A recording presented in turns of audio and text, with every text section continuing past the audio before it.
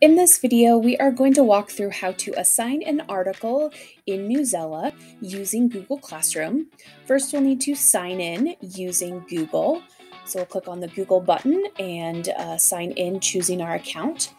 So you'll need to choose an article to assign for your students. You can scroll through and find one, or you can use the search feature. So you can search by a topic, whatever you are looking for that relates to your curriculum or what you're focusing on in class. So you can type that in and scroll through and find content. You can also filter the content by type, or you can scroll down and click on the article option, and you can really dial it in by reading level or maturity level for your student, your grade level. You can find articles that have power word activity built in, and then the reading skills can be really helpful if you are trying to really hit on one of those reading skills for your students. You can find articles that have those reading skills highlighted. So that is in the filter by section in the search. So you can go through and look at the options here and see if it has power words or if it has a Spanish option. In the search, you can see text sets and infographics here, articles. So we can scroll through our search results and find different types of content in Newsela that we can assign. You can also go back to the main homepage and scroll through and browse content that also might fit our class. So we'll choose this spotlighted latest news.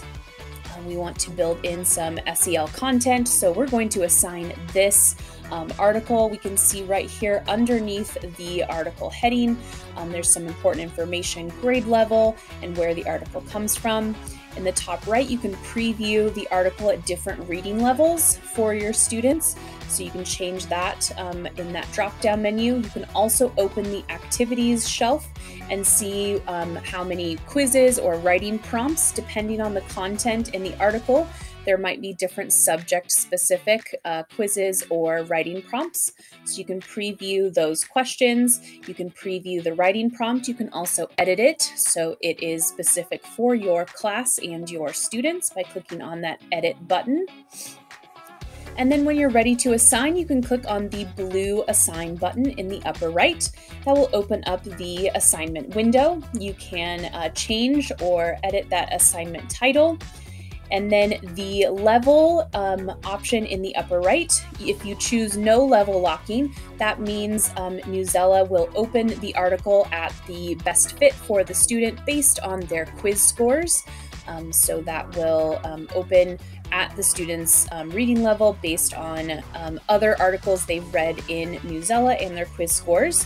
That means students can also change the reading level based on their comfort or if they want to challenge themselves.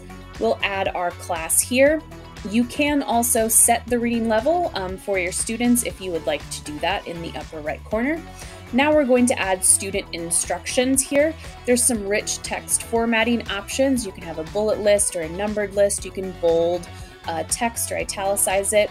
You can also use an emoji keyboard like we're doing here to really help build in some visuals to structure your instructions for your students. So we're going to use that to help structure these instructions for our students. So we'll add in some before reading brainstorming questions for our students to kind of hook them and get them thinking about the content ahead of time. So we'll have that as their first direction to think about before they're reading. And then during reading, having the active participation. So we'll have specific directions for how they're going to use the highlighting and annotation tools that are built into Newsela. So we'll include those step-by-step instructions here, exactly what we want for the different colors. So you can include those, and that's nice. Once you have those in, you'll want to build a routine for your instructions. So you can copy and paste this part of your instructions for future Newsela assignments. because you will want to build a routine for using those annotation tools for that active participation. So the students always know that green means highlighting new vocabulary, yellow means highlighting 3 things that surprised them, however you would like to structure your annotation. Then we included a direction for what to do after they finish reading, taking the quiz, and marking the assignment as done. So now that the instructions are finished, we clicked the Assign button, and now it is assigned and active in Newsela. However, we do need to post it to Google Classroom, so we're going to click the little Share button, the Share arrow, and choose Google Classroom. This will bring up a Google Classroom window where we can choose the class that we'd like to post this to. That's the class that we chose, and that is synced with Newsela. We'll create an assignment, and it will pull up the assignment window with the link directly to that assignment embedded. I've added a couple directions specific for students that they're going to click on that link, log in with Google if needed, and then come back and mark it as done in Google Classroom.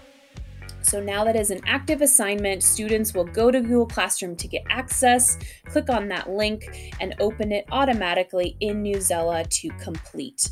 Then as a teacher, you'll be able to monitor student progress here in Newsela. You can check out our Monitoring Student Progress video tutorial if you'd like more information on that. And that is how you assign an article assignment in Newsela through Google Classroom.